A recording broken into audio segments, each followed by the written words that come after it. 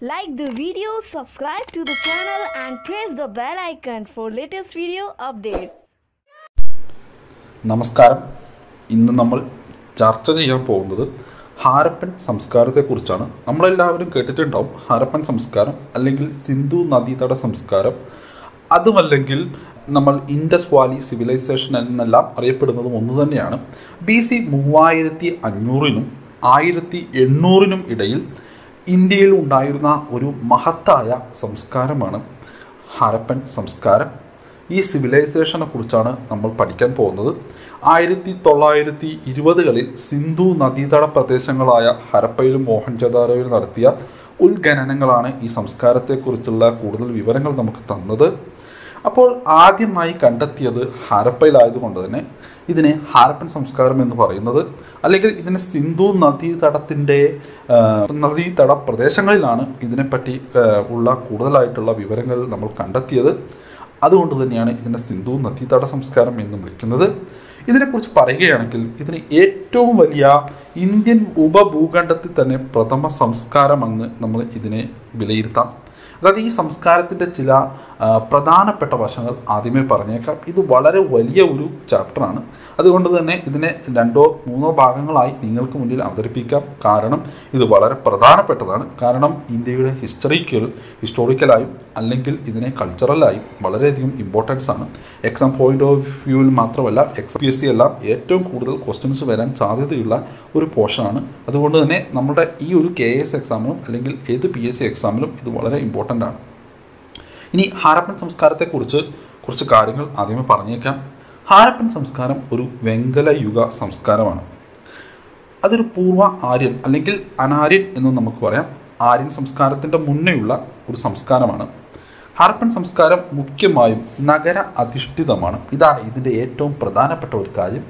ഇതിൻ്റെ നഗര നിർമ്മാണം അല്ലെങ്കിൽ നഗരത്തിൻ്റെ ആർക്കിടെക്ചറൽ ശൈലി അല്ലെങ്കിൽ എന്നെല്ലാം പറയുന്നത് വളരെ ഇമ്പോർട്ടൻ്റ്.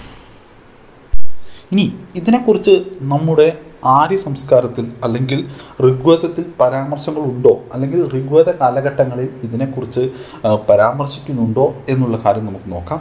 ഋഗ്വേദത്തിലെ ഹരിയൂപിയ എന്ന ഒരു പരാമർശമല്ലാതെ ഹാരപ്പൻ സംസ്കാരത്തെക്കുറിച്ച് 1921 വരെ ചരിത്രകാരന്മാർക്ക് അറിവില്ലായിരുന്നു. അപ്പം നമുക്ക് നോക്കാം എങ്ങനെയാണ് ഹാരപ്പൻ സംസ്കാരത്തിൻ്റെ അല്ലെങ്കിൽ ഹാരപ്പൻ കേന്ദ്രങ്ങളെക്കുറിച്ച് നമുക്ക് അറിവ് ലഭിച്ചത് എന്നുള്ള കാര്യങ്ങളൊന്ന് ടൈം ബൈ ടൈമായിട്ട് നമുക്ക് നോക്കാം. അതായത് എങ്ങനെയാണ് ഇതിൻ്റെ കാലഘട്ടത്തിൻ്റെ നമ്മൾ കണ്ടുപിടുത്തത്തിലേക്ക് നയിച്ച കാലഘട്ടങ്ങൾ ഏതൊക്കെയാണെന്ന് നോക്കാം.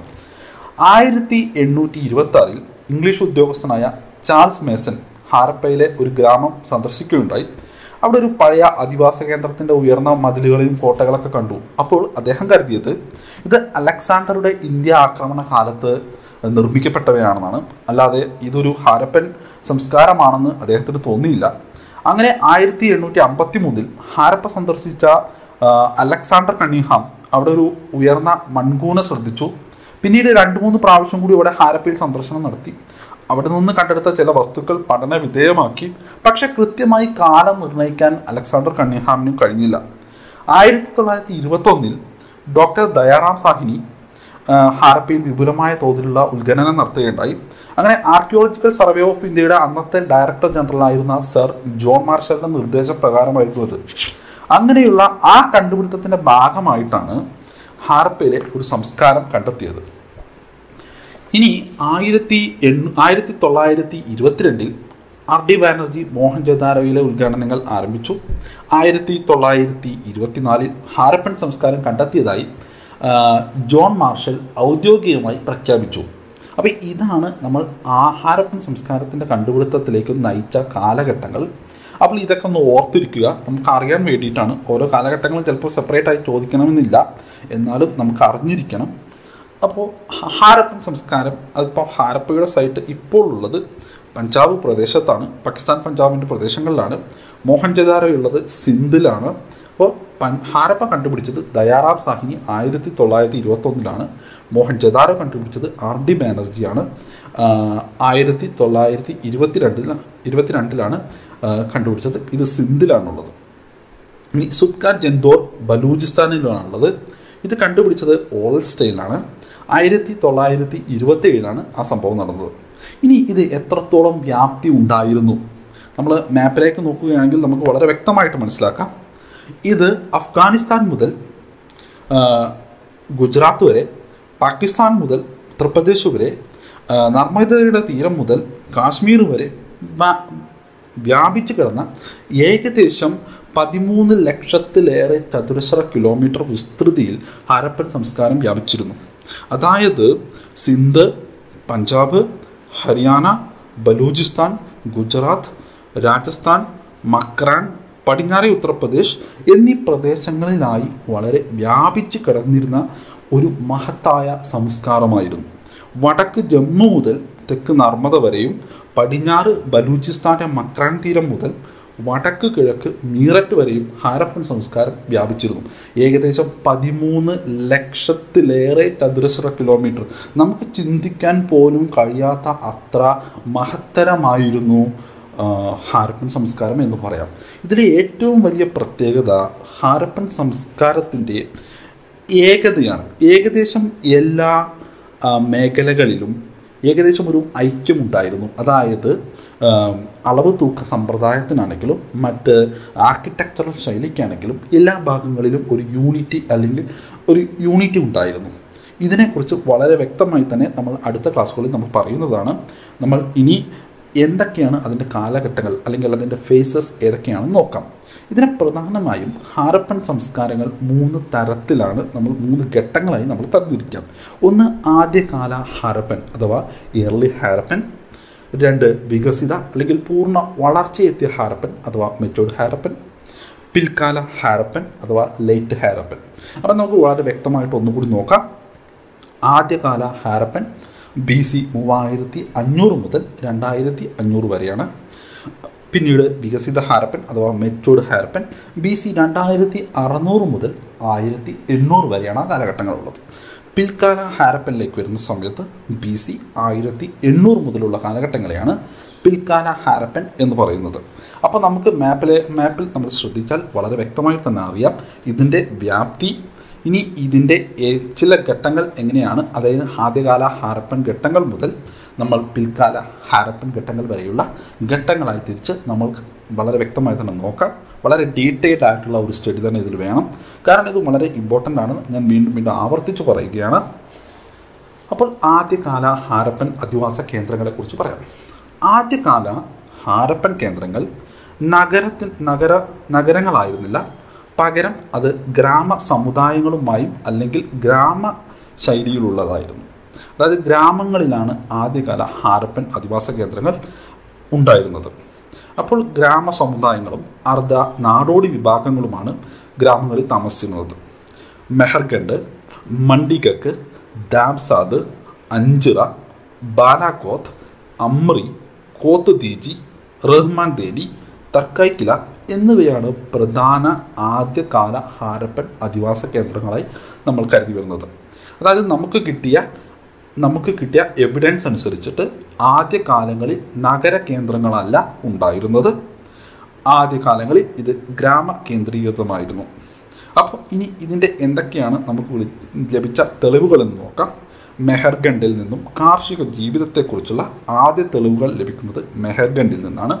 റഹ്മാൻ ദേലിയിൽ നിന്നും ചെറു പട്ടണത്തിൻ്റെ അവശിഷ്ടങ്ങൾ ലഭിച്ചിട്ടുണ്ട്. ഈ കാലഘട്ടങ്ങളിൽ ചെറുതായിട്ട് പട്ടണങ്ങൾ വിപുലീകരിച്ച് വരുന്നതേ ഉണ്ടായിരുന്നുള്ളൂ, വലിയ പട്ടണങ്ങൾ അന്ന് ഇല്ല.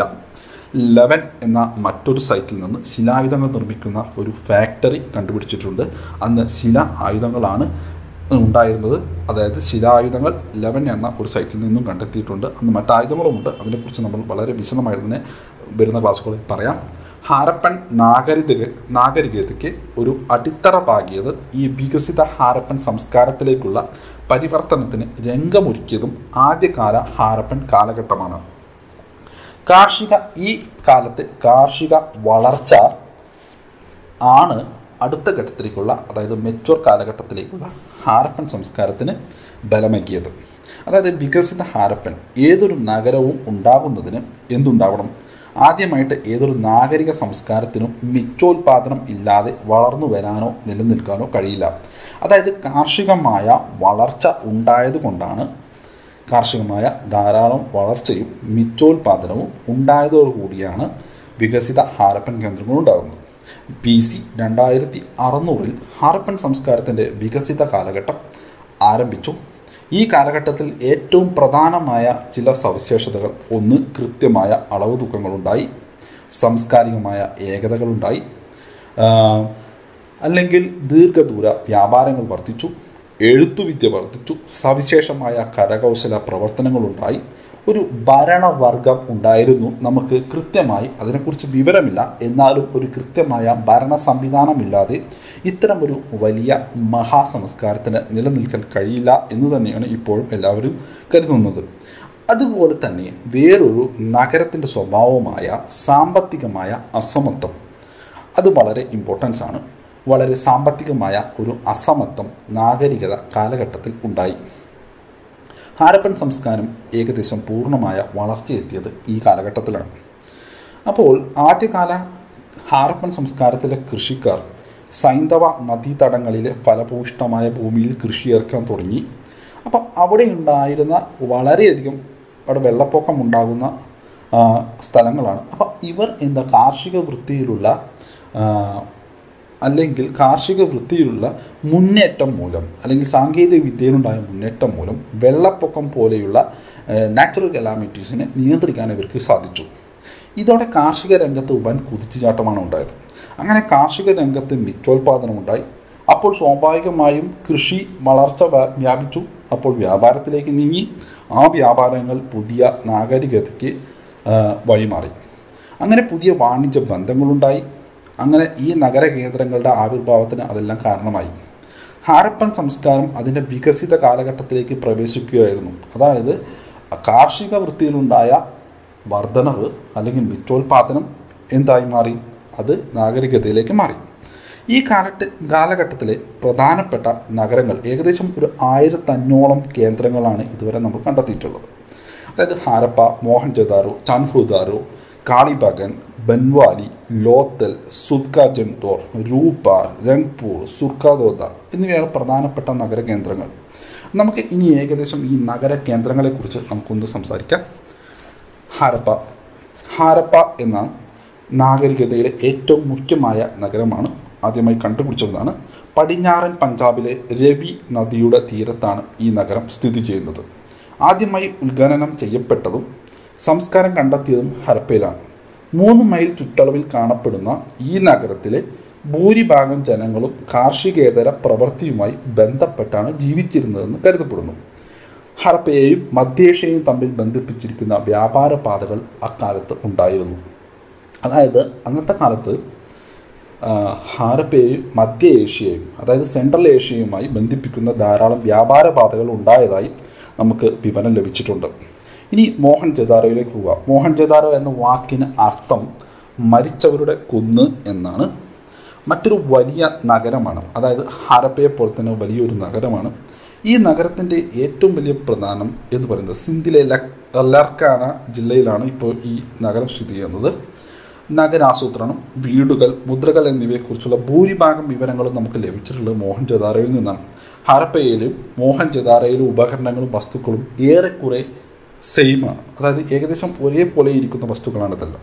ഇനി ചാൻഹുദാരോ എന്ന് പറയുന്ന അടുത്ത ഒരു സൈറ്റിലേക്ക് പോവുകയാണെങ്കിൽ മോഹൻജദാരോയിൽ നിന്ന് ഏകദേശം 130 കിലോമീറ്റർ തെക്കായിട്ടാണ് ഇത് സ്ഥിതി ചെയ്യുന്നത്. പക്ഷെ അവിടെയും നമുക്ക് എന്ത് കാണാം? ഏകദേശം ഒരേ രൂപത്തിലുള്ള ഉപകരണങ്ങളും വസ്തുക്കളും, അതായത് ഹരപ്പയിലും മോഹൻജദാരോയിലും പോലെയുള്ള ഉപകരണങ്ങളും വസ്തുക്കളും ഏറെക്കുറെ ഒരുപോലെ തന്നെയാണ് നമുക്ക് കാണാൻ കഴിയുന്നത്. കാളിബംഗൻ, രാജസ്ഥാനിലെ കാളിബംഗൻ ഒരു പ്രധാന ഹരപ്പൻ നഗരമായിരുന്നു. കറുത്ത വളകൾ എന്നാണ് കാളിബംഗൻ എന്ന വാക്കിൻ്റെ അർത്ഥം. BK ദാപ്പറുടെ നേതൃത്വത്തിലുള്ള ഇവിടെ ഉത്ഖനനങ്ങൾ നടന്നത് ഹാരപ്പൻ സംസ്കാരത്തിൻ്റെ ആദ്യ കാലഘട്ടത്തിൻ്റെയും എർലി സ്റ്റേജിൻ്റെയും മെച്യൂർ സ്റ്റേജിൻ്റെയും ഒരു സങ്കരം ഇവിടെ കാണാൻ കഴിയും. അതായത് രണ്ട് കാലഘട്ടങ്ങളും ഇവിടെ നിന്ന് നമുക്ക് തെളിവുകൾ ലഭിച്ചിട്ടുണ്ട്. അതായത് കാളിബംഗനിൽ നിന്ന്. കാളിബംഗൻ എന്ന വാക്കിൻ്റെ അർത്ഥം കറുത്ത വളകൾ എന്നാണ്. ഇത് രാജസ്ഥാനിലാണ് കണ്ടുപിടിച്ചത്. സ്ഥലത്തിൻ്റെ ഈ ഭാഗത്തിനെ കുറിച്ച് വിവരം നമുക്ക് നൽകിയത് BK ദാപ്പറിൻ്റെ നേതൃത്വത്തിലാണ്. ഇനി അടുത്തത് ലോത്തൽ. ഇത് വളരെ ഇമ്പോർട്ടൻ്റ് ആയിട്ടുള്ള അടുത്ത ഒരു സൈറ്റാണ്. ലോത്തൽ എന്ന് പറയുന്നത് ഗുജറാത്തിലെ കാംബെ ഉൾക്കടലിൻ്റെ തീരത്താണ് സ്ഥിതി ചെയ്യുന്നത്. ഈ ലോത്തൽ ഒരു കപ്പൽ നിർമ്മാണശാല അവിടെ ഉണ്ടായിരുന്നു. ഡോക്കിയാർഡ്. പശ്ചിമേഷ്യൻ മേഖലകളുമായി ഹാരപ്പർ സമുദ്ര വ്യാപാരം നടത്തിയിരുന്നത് ലോത്തൽ വഴിയായിരുന്നു എന്നാണ് നമ്മൾക്ക് ഇപ്പോൾ കരുതാൻ കഴിയുന്നത്. ഇനി അടുത്ത വേറെ ഒരു സൈറ്റ്, അതായത് ഈ ലോത്തലിൻ്റെ കാര്യം ഒന്നുകൂടി ഞാൻ ഓർമ്മിപ്പിച്ചേക്കാം. കാരണം ഈ ലോത്തൽ നമുക്ക് ധാരാളമായി അറിവ് നൽകുന്നത് അന്നത്തെ കാലത്ത് ഹാരപ്പർ സമൂഹത്തിലുള്ളവർ കടൽ വഴി വ്യാപാര ബന്ധം സ്ഥാപിച്ചിരുന്നു മറ്റ് ഏഷ്യൻ രാജ്യങ്ങളുമായി, അല്ലെങ്കിൽ മറ്റുള്ള വേറെ ഏതെങ്കിലും വലിയ അന്നത്തെ രാജ്യങ്ങളുമായി കടൽ വഴിയുള്ള വ്യാപാരത്തിൽ ഏർപ്പെട്ടിരുന്നു എന്നതിനുള്ള ഒരു തെളിവ് കൂടിയാണ് ഈ ലോത്തൽ. ഇനി ബൻവാലി എന്ന് പറഞ്ഞ അടുത്ത ഒരു സൈറ്റിലേക്ക് പോവുകയാണെങ്കിൽ ഹരിയാനയിലെ ഹിസാർ ജില്ലയിലാണ് ബൻവാലി. ഹാരപ്പൻ സംസ്കാരത്തിൻ്റെ ആദ്യ രണ്ട് ഘട്ടങ്ങൾ നമുക്ക് ഇവിടെയും കാണാൻ കഴിയും. അപ്പോൾ ഇത്രയുമാണ് നമുക്ക് പ്രധാനമായും അറിഞ്ഞിരിക്കേണ്ട ഹാരപ്പൻ സൈറ്റുകൾ. അപ്പോൾ ഈ 6 സൈറ്റുകൾ വളരെ ഇമ്പോർട്ടൻ്റ് ആണ്. ഇത് വളരെ നന്നായിട്ടൊന്ന് ഓർത്തു വയ്ക്കുക. അപ്പോൾ ഇനി നമുക്ക് അടുത്ത ഇതിൻ്റെ നഗര ആസൂത്രണം ഞാൻ ആദ്യമേ പറഞ്ഞു. അതായത് ഹാരപ്പൻ സംസ്കാരത്തിൻ്റെ ഏറ്റവും വലിയ മുഖമുദ്ര എന്ന് പറയുന്നത് നഗര ആസൂത്രണമാണ്. ഈ നഗര ആസൂത്രണം ഇന്നത്തെ നഗര ആസൂത്രകന്മാർ പോലും സ്വീകരിക്കാവുന്ന തരത്തിൽ അത്രയും വിപുലമായ തരത്തിലുള്ള ഒരു നഗര ആസൂത്രണം,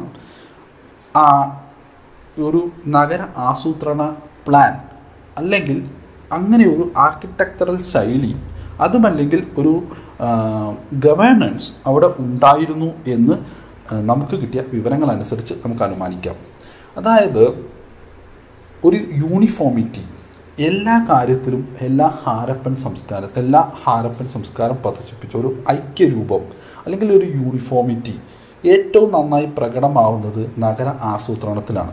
കിലോമീറ്ററുകൾ തമ്മിൽ അകലമുള്ള എത്ര സൈറ്റുകളുണ്ടെങ്കിലും വളരെ കിലോമീറ്ററുകൾ ഇന്നത്തെ പോലെ നമുക്ക് കമ്മ്യൂണിക്കേഷൻ ഡിവൈസുകൾ ഇല്ലാത്ത ഒരു കാലത്ത് പോലും വളരെ കിലോമീറ്ററുകൾക്ക് അകലെയുള്ള സ്ഥലങ്ങൾ പോലും യൂണിഫോമിറ്റി വളരെയധികം പ്രദർശിപ്പിച്ചിരുന്നതാണ് ഈ ഹാരപ്പയിലെ നഗര ആസൂത്രണം. അതായത് നഗരങ്ങളിലേക്ക് പോവുകയാണെങ്കിൽ ഹാരപ്പൻ നഗരങ്ങൾക്ക് 2 ഭാഗങ്ങളാണ് ഉണ്ടായിരുന്നത്. ഒന്ന് ഉയർന്ന ഒരു ഭാഗം, അതായത് പടിഞ്ഞാറ് വശത്ത് ഉയർന്ന ഒരു ഭാഗം, കിഴക്ക് വശത്ത് വേറൊരു ഭാഗം. അതായത് പടിഞ്ഞാറ് വശത്തുള്ള ഭാഗങ്ങളെ കോട്ടകൾ അഥവാ സൈറ്റാഡൽ എന്ന് നമുക്ക് വിളിക്കാം. കാരണം ഇത് ഇഷ്ടിക കൊണ്ട് പടുത്തുയർത്തിയ വലിയ പ്രദേശങ്ങളിലായിരുന്നു ഈ കോട്ടകൾ അല്ലെങ്കിൽ സൈറ്റാഡൽ ഉണ്ടായിരുന്നത്. സൈറ്റാഡുകൾക്കുള്ളിലാണ് പൊതു കെട്ടിടങ്ങൾ ഉണ്ടായിരുന്നത്. കീഴ്പട്ടണങ്ങളിൽ സാധാരണ ജനങ്ങളുടെ വീടുകളാണ്, അതായത് ലോവർ സിറ്റിയിലാണ്. ഇതിനെ മതിലുകളാൽ സംരക്ഷിക്കപ്പെട്ട ഒരു ഉയർന്ന ഭാഗമാണ് കോട്ട. ഇവിടെ വലിയ കെട്ടിടങ്ങളാണ് നമ്മൾ കാണാൻ കഴിയുന്നത്. ഇവ ഭരണ കേന്ദ്രങ്ങളായിരുന്നുവെന്നും ഭരണവർഗത്തിൽപ്പെടുന്നവരുടെ പൊതു കെട്ടിടങ്ങളിലാണ് താമസിച്ചിരുന്നുവെന്നും ചില ശാസ്ത്രകാരന്മാർ അഭിപ്രായപ്പെടുന്നുണ്ട്. നമുക്ക് കൃത്യമായ വിവരങ്ങളൊന്നും ലഭിച്ചിട്ടില്ല, കാരണം നമുക്ക് അതിനെക്കുറിച്ചുള്ള ലിപികളൊന്നും ഇതുവരെയും വായിക്കാൻ വേണ്ടി കഴിഞ്ഞിട്ടില്ല. ഇനി കോട്ടയ്ക്ക് പുറത്തുള്ള കീഴ്പട്ടണങ്ങൾ ജനങ്ങൾ താമസിക്കുന്ന പ്രദേശങ്ങളാണ്. ഈ പട്ടണങ്ങളെ ശരാശരി 1 ചതുരശ്ര മൈൽ വിസ്തീർണമാണ് ഉണ്ടായിരുന്നത്.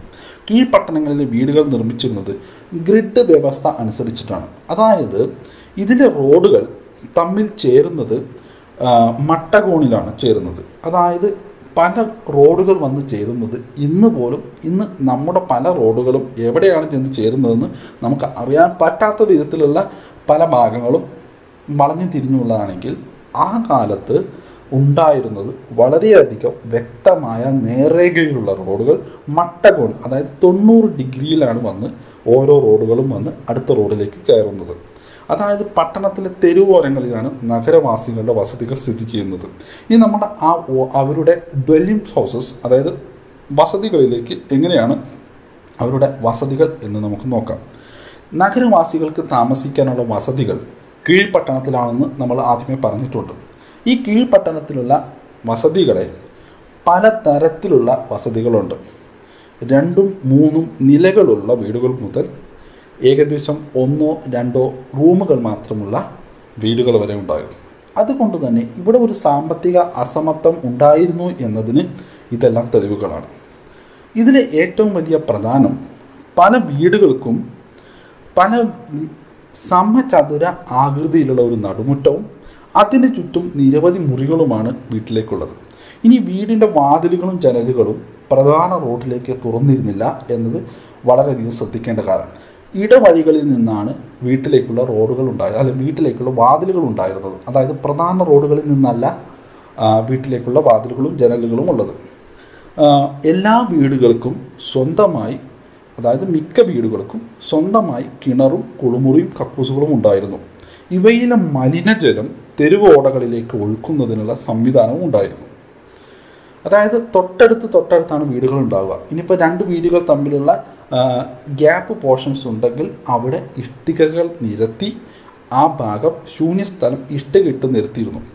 ഇനി അതായത് ജോലിക്കാരുടെ വീടുകൾ എന്ന് കരുതിയിരുന്ന വീടുകൾ ഒന്നോ രണ്ടോ മുറികൾ മാത്രമുള്ള ചെറിയ വീടുകളുണ്ട്. ഇതിനെ കൂലി ലൈൻസ് എന്നാണ് പുരാവസ്തു ഗവേഷകർ വിശേഷിപ്പിക്കുന്നത്. ഇനി ചിപ്പി കൊണ്ടുള്ള ആഭരണ നിർമ്മാതാക്കൾ, മണിമാല നിർമ്മിക്കുന്നവർ എന്നിവരുടെ ധാരാളം കടകളും ഈ ലോവർ പോർഷനിൽ നമുക്ക് കാണാൻ കഴിയും.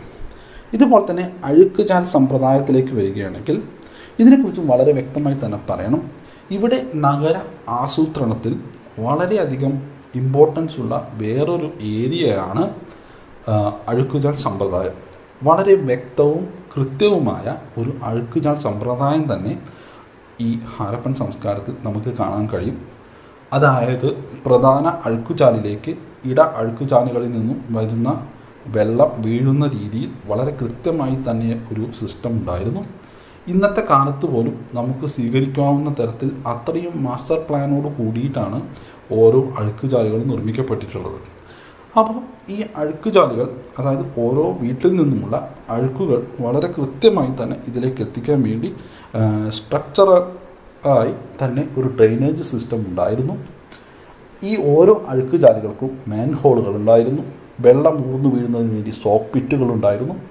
അപ്പോൾ ഇത് കൃത്യമായി തന്നെ വളരെ വൃത്തിയായി സൂക്ഷിക്കുന്നു എന്നുള്ള കാര്യത്തിന് വേണ്ടിയിട്ടാണ് ഈ മാൻ ഹോളുകളും. അപ്പോൾ അവിടെ ഒരു നഗര ആസൂത്രണം, വളരെ ഏറ്റവും മികച്ച രീതിയിലുള്ള ഒരു നഗര ആസൂത്രണം തന്നെയായിരുന്നു ഹാരപ്പൻ സിവിലൈസേഷനിൽ ഉണ്ടായിരുന്നത്. അപ്പോൾ ഇതിനെപ്പറ്റി ഏറ്റവും വ്യക്തമായ, അല്ലെങ്കിൽ നഗര ആസൂത്രണത്തെക്കുറിച്ച് ഏറ്റവും വ്യക്തമായ ഒരു ചിത്രം നൽകാൻ കഴിയുന്നത് ഈ അഴുക്കുചാൽ സമ്പ്രദായത്തെക്കുറിച്ചും അല്ലെങ്കിൽ ഈ റോഡുകളുടെ ആകൃതിയെക്കുറിച്ചുമുള്ള പഠനമാണ് ഏറ്റവും നല്ല ഒരു നഗര ആസൂത്രണത്തെക്കുറിച്ച് നമുക്ക് വിവരം നൽകുന്നത്. ഇനി ഹാരപ്പരുടെ എൻജിനീയറിംഗ് വൈവിധ്യമാണെന്ന് ഇന്ന് പല ശാസ്ത്രകാരന്മാരും ഇതിനെ വിശേഷിപ്പിക്കുന്നുണ്ട്. നമുക്കെല്ലാം മാതൃകയായി സ്വീകരിക്കാൻ കഴിയുന്ന തരത്തിലാണ് ഈ ഒരു അഴുക്കുചാൽ സമ്പ്രദായം ഉണ്ടായിരുന്നത്. ഇനി അടുത്തതായി നമ്മൾ നോക്കാൻ പോകുന്നത് ഒരു വലിയ കുളിപ്പുര, അല്ലെങ്കിൽ ദ ഗ്രേറ്റ് ബാത്ത് എന്നറിയപ്പെടുന്ന വലിയ ഒരു കുളിപ്പുര മോഹൻജദാരോയിൽ ഉണ്ടായിരുന്നു. മോഹൻജദാരോയിലെ ഏറ്റവും ശ്രദ്ധേയമായ ഒരു കെട്ടിടം ഖനനത്തിൽ കിട്ടിയത് ഈ ഗ്രേറ്റ് ബാത്താണ്. മോഹൻജദാരോയിലെ ഏറ്റവും ശ്രദ്ധേയമായ ഈ കെട്ടിടത്തിൻ്റെ ഒരു ഭാഗം ഒരു കുളമായിരുന്നു. ഈ കുളത്തിന് അതായത് ആ ഒരു കെട്ടിടത്തിൻ്റെ ഏറ്റവും മധ്യഭാഗത്താണ് ഈ കുളം ഉണ്ടായിരുന്നത്. ഈ കുളത്തിന് 11.7 മീറ്റർ നീളവും 6.9 മീറ്റർ വീതിയും 2.4 മീറ്റർ ആഴവുമുണ്ട്. അതായത് ഈ ഒരു കാര്യങ്ങൾ നിങ്ങൾ കൃത്യമായി ഇതിൻ്റെ അളവുകൾ കൃത്യമായി പഠിക്കാൻ വേണ്ടിയിട്ടല്ല, നിങ്ങൾക്ക് ഇതിന് എത്രത്തോളം വലിപ്പമുണ്ട് എന്ന് നിങ്ങൾക്ക് അനുമാനിക്കാൻ വേണ്ടിയിട്ടാണ് ഇത്ര കൃത്യമായി പറഞ്ഞു തന്നത്. കുളത്തിലേക്ക് ഇറങ്ങുന്നതിന് 2 ഭാഗങ്ങളാണുള്ളത്. ഒന്ന് വടക്ക് ഭാഗത്തു നിന്നും ഒന്ന് തെക്ക് ഭാഗത്തു നിന്നും. വസ്ത്രം മാറുന്നതിന് ഉള്ള മുറികൾ തൊട്ടടുത്ത് തന്നെ ഉണ്ട്. ഒരു മുറിയുടെ വലിയ കിണറിൽ നിന്നാണ് കുളത്തിലേക്കുള്ള വെള്ളം കൊണ്ടുവന്നിരുന്നത്. അതുപോലെ തന്നെ കുളത്തിൽ നിന്നുള്ള അഴുക്കുചാലിലേക്ക് ഒഴുകാനുള്ള സംവിധാനം ഉണ്ടാവും. അതായത് ഈ ഉപയോഗിച്ച വെള്ളം അഴുക്കുചാലിലേക്ക്, മുൻപറഞ്ഞ അഴുക്കുചാലിലേക്ക് ഒഴുക്കാനുള്ള പ്രത്യേക സംവിധാനവും ഉണ്ടായിരുന്നു. അതായത് അനുഷ്ഠാനപരമായ സ്നാനത്തിന് വേണ്ടിയിട്ടാണ് ഇത് ഉപയോഗിച്ചിരുന്നതെന്ന് ചില ശാസ്ത്രകാരന്മാർ അഭിപ്രായപ്പെടുന്നുണ്ട്. ഇന്ത്യയിലെ ഏത് മതചടങ്ങിലും സ്നാനം വളരെ പ്രധാനപ്പെട്ട ഒരു കാര്യമാണ്. അത് ഇപ്പോഴും അങ്ങനെ തന്നെയാണ്. അപ്പോൾ ആ ഒരു പാത നമ്മളിപ്പോഴും പിന്തുടരുന്നുണ്ട് എന്ന് വേണം കരുതാൻ. ഇതും ഹാരപ്പന്മാരുടെ ഒരു എൻജിനീയറിംഗ് വൈവിധ്യമാണ്. അപ്പോൾ ഇനി അടുത്തതായി ഇവരുടെ എൻജിനീയറിംഗ് വൈവിധ്യത്തിൻ്റെ അല്ലെങ്കിൽ നഗര ആസൂത്രണത്തിൻ്റെ ഒരു ഉത്തമ ഉദാഹരണമാണ് ധാന്യപ്പുരകൾ അഥവാ ഗ്രാനറീസ്. ഹാരപ്പൻ നഗരത്തിൽ ഉണ്ടായിരുന്നു. ഹാരപ്പൻ നഗരത്തിലും മോഹൻജൊദാരോയിലും ധാന്യപ്പുരകളുണ്ടായിരുന്നു. ഇഷ്ടികകൾ കൊണ്ട് നിർമ്മിച്ച 27 ബ്ലോക്കുകളായി ഇതിനെ വേർതിരിച്ചിട്ടുണ്ട്. ഈ മോഹൻജൊദാരോയിലെ ഏറ്റവും വലിയ കെട്ടിടമായ ധാന്യപ്പുരയിൽ 27 ബ്ലോക്കുകളാണ് ഉണ്ടായിരുന്നത്. ഇനി ഹാരപ്പയിലേക്ക് വരുമ്പോൾ 6 ധാന്യപ്പുരകളുടെ 2 നിരകളാണുള്ളത്. സാധാരണയായി കാണപ്പെടുന്നത് പോലെ കോട്ടയ്ക്കുള്ളിലല്ല, നദീതീരത്താണ് ഈ ഗ്രാനറീസ് ഉണ്ടായിരുന്നത് ഹാരപ്പയിൽ. അതുകൊണ്ട് തന്നെ ബോട്ടുകൾ വഴി അല്ലെങ്കിൽ തോണികൾ വഴി ധാന്യം എത്തിക്കാനും വിതരണം ചെയ്യാനും സൗകര്യത്തിന് വേണ്ടിയിട്ടാണ് ഹാരപ്പൻസ് ഈ ഒരു നദീതീരത്ത് ഈ ഗ്രാനറീസ് അല്ലെങ്കിൽ ധാന്യപ്പുരകൾ നിർമ്മിച്ചത് എന്ന് കരുതുന്നു. ഇനി അതുപോലെ തന്നെ ഉണ്ടായിരുന്ന അടുത്ത ഒരു ബിൽഡിങ്ങാണ് അസംബ്ലി ഹാളും ബലിപീഠവും. മോഹൻജൊദാരോയിൽ കാണപ്പെടുന്ന മറ്റൊരു പൊതു കെട്ടിടമാണ് അസംബ്ലി ഹാൾ. 4 നിരകളിലായി ഇഷ്ടികത്തറയുടെ മുകളിൽ മരം കൊണ്ടുള്ള തൂണുകൾ പണിതുയർത്തിയാണ് ഇവ നിർമ്മിച്ചിട്ടുള്ളത്. അസംബ്ലി ഹാളിൽ മുറികളുടെ ഒരു നിര തന്നെയുണ്ട്. ഇവ അതിൻ്റെ ഏറ്റവും പടിഞ്ഞാറ് ഭാഗത്തായി ഒരു പുരുഷ പ്രതിമ ഉണ്ടായിരുന്നു. കാളിബംഗൻ, നമ്മൾ പറഞ്ഞു കാളിബംഗൻ അഥവാ കറുത്ത വളകൾ എന്നർത്ഥമുള്ള കാളിബംഗനിൽ അഗ്നികുണ്ഡം ആ ഫയർ അൽത്താർ കണ്ടെത്തിയിട്ടുണ്ട്. ഈ നിരനിരയായി നിർമ്മിക്കപ്പെട്ട ഇഷ്ടികത്തറകൾ അവിടെ നിന്നും കണ്ടെത്തിയിട്ടുണ്ട്. അവയിലൊന്നിൽ ബലിപീഠങ്ങളുടെ ഒരു നിര തന്നെയുണ്ടായിരുന്നു.